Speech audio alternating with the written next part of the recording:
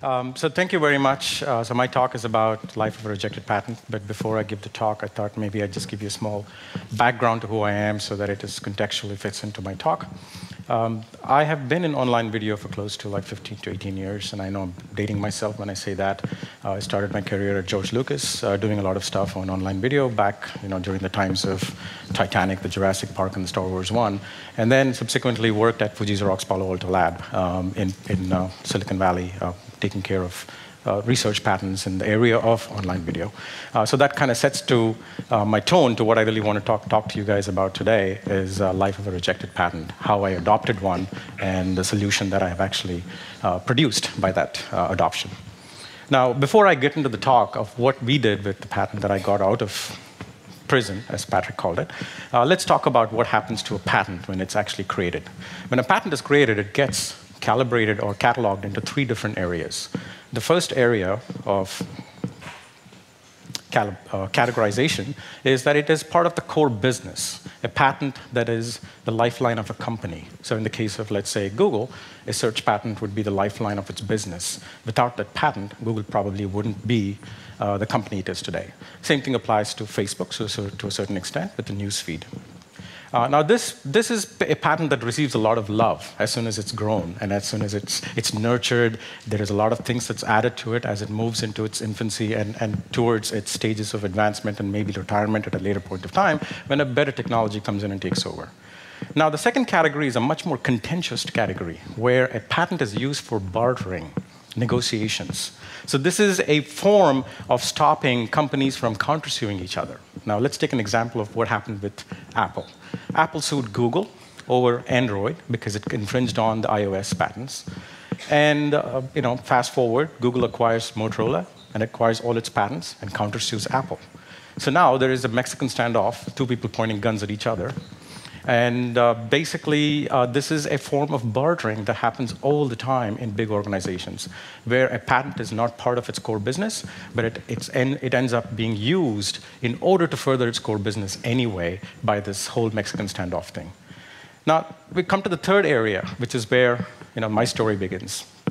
In the third area, when a patent is born, it's neither core to the business, nor is it actually used in corporate bartering or negotiations.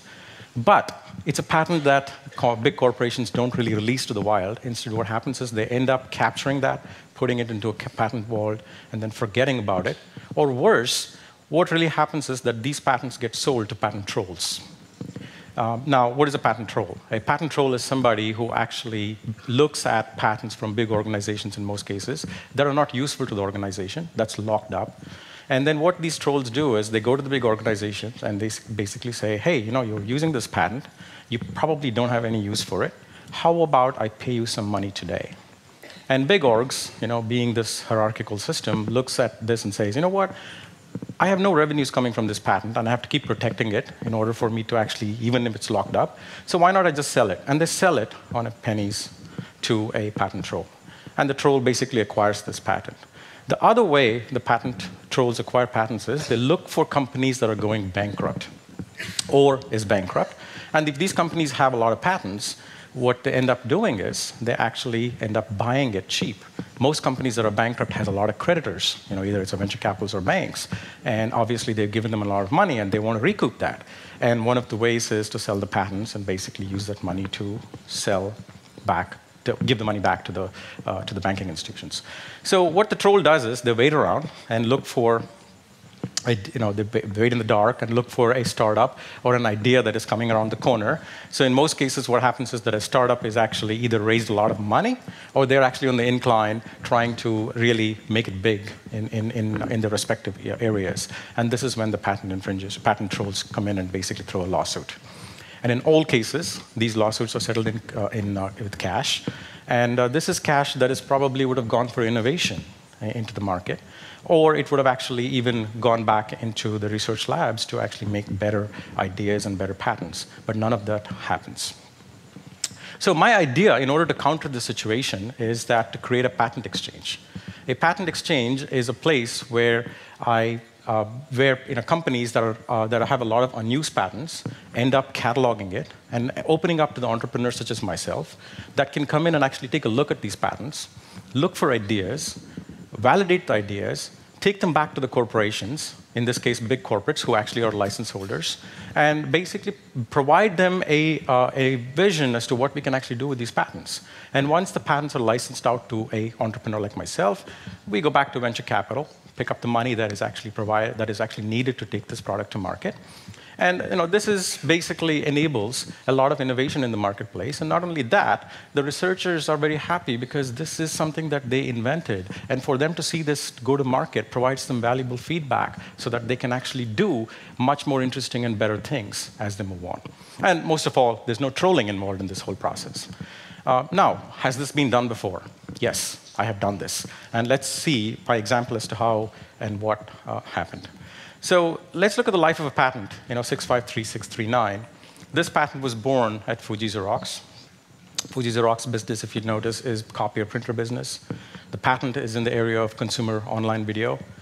Fuji Xerox doesn't do consumer business in the first place, and they don't really do anything with online video. So this patent gets rejected and put into a vault.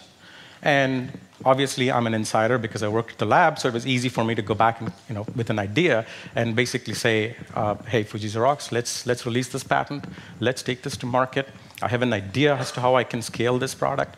Let me do it. And Fuji Xerox, being a forward-thinking company, licensed this patent to me. And then I was able to go back and garner other big organizations like NTT Docomo, like Samsung, and Turner Broadcasting. And we were able to actually come together and understand the idea that I had in mind and my vision in mind. And now we're looking at taking this patent to product and finding a product market fit. So now let's look at what this patent is and how is it actually enabling disruption in the consumer video space. Now, in most cases, nobody knows that you're on a dog on the internet. So let's take a look at our dog. And our dog is actually surfing the web. And it's in surfing the web to find interesting videos. And in this case, our dog obviously likes beautiful videos. So it's trying to look for validation, surfing the internet, trying to look for videos that are interesting to the dog. Now, if you look at the internet today, the way that the video is actually advertised on the internet, it's one frame. And that one frame is an advertisement to the video. And that one frame, in most cases, is misleading. So in this case, our dog looks at this beautiful video, clicks on it, and guess what happens? What happens is that the content behind the video is some cheesy guy selling infomercials. So it's called clickbait. It happens 40+% on the internet, and all of you are at some time or the other, in fact, on a daily basis, are actually falling prey to this clickbait.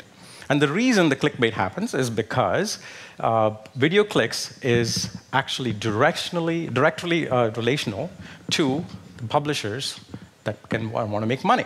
So the minute you click on any particular video, you have all of these ads that show up, overlay ads on top of video, and this is how the publishers make money. And there's nothing wrong with it, but the problem is that this is the only way for publishers to make money today. So basically, what the publishers are looking at is that frustrating people like you in order to actually make their livelihood. Now, let's see how we're actually solving with this patent that I've adopted.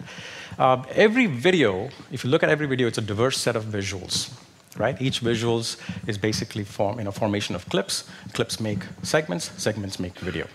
Now, when the patent takes a look at all of these segments and provides important levels, so important factors. It says clip 1 is more important because it has certain motion in it. Clip 2 is more important because it's got some interesting imagery in it. And basically, once this importance is created by the patent, then the patent segments the video into a comic book. We call this the Japanese manga, and the product is called videogram. So what the videogram does is it creates a pictorial summary of your video. So now, with one glance, you as a consumer are able to actually understand the context behind the video. There's no clickbaiting here. What you see is what you get, right? So now let's take a look at the real example here. So this is how online video is today. Any site you go to, you basically have one frame, and there's a play button associated with the frame. And when you click it, surprise, you get to see whatever you get to see. There's absolutely no understanding of what you're getting into before you consume a video. So now the same real estate, same format, let's see it changed into a videogram. So now this is a pictorial summary of the video. And this is a clear indication to you as a consumer before you consume the video to see what it is that you're actually about to consume. And this is basically done by the patent that came out of Fuji Xerox. So this, not only that, it actually gives you an indication of what is important in that particular video. And as you can see, there are certain frames that are larger, there are certain frames that are smaller. The larger frames, as per the patent, are more important than the smaller frames. And there's reasons behind it, which probably is much more in-depth discussion of what the patent is all about. Now, as a consumer, you don't have to start the video from the beginning. There are interesting visuals here that might entice you, and you want to really start from that particular point of the video. So now you're able to actually navigate in and see, OK, this is the visual that I want to see. No. Then I come back and I say, OK, this visual is more interesting to me, and I stop, and I get the second-level summary of the video. So you have a complete identification of what the video is, and when you start the video from that point, and that point of interest, it actually starts to play the video from there. So you, as a consumer, have complete control now. And from the publisher perspective, you still have ads in there that you're actually showcasing. So the publishers are not losing money by going into this platform. Now, the second issue is when you like a certain video, in most cases, you like a certain part of the video. It's a certain clip that you like, a certain iconic segment, a certain tagline. You're not able to actually communicate that freely to your social networks and to your friends and families.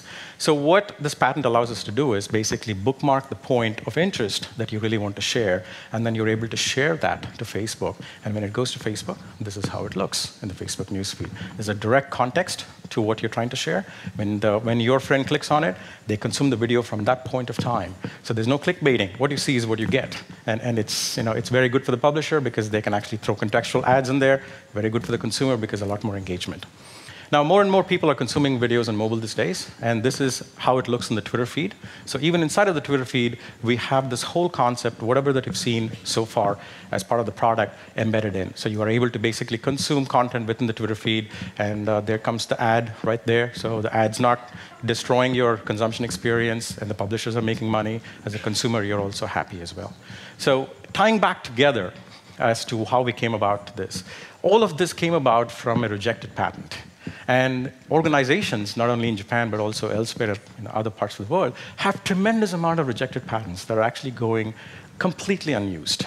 And my plea is for these people to come together. If you are a corporate licensee who happen to know that you have a lot of patents, or if you're an entrepreneur, or if you're a venture capital, come together and actually let's look at exploring these patent exchange ecosystem. And then together, we can create innovations that are worth spreading. Thank you very much.